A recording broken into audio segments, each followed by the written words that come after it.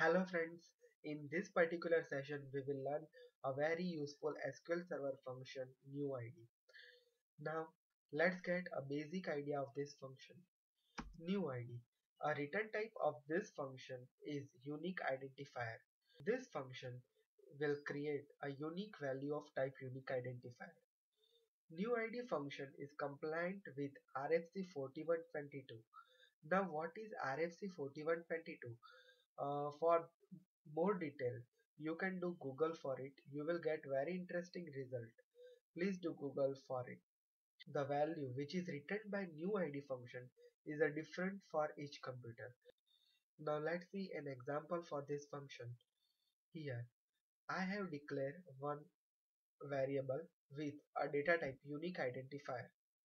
Then I have set my ID is equal to new ID. I have called this function and store its value in this variable, and I am going to print its value over here. Now let's execute this query. You can see result. My ID is this one. If I will again execute this query, I will get a different result. This result is dependent on your computer. On each computer the result will be vary.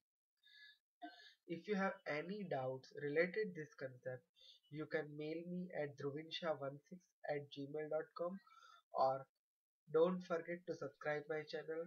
You can also like my Facebook page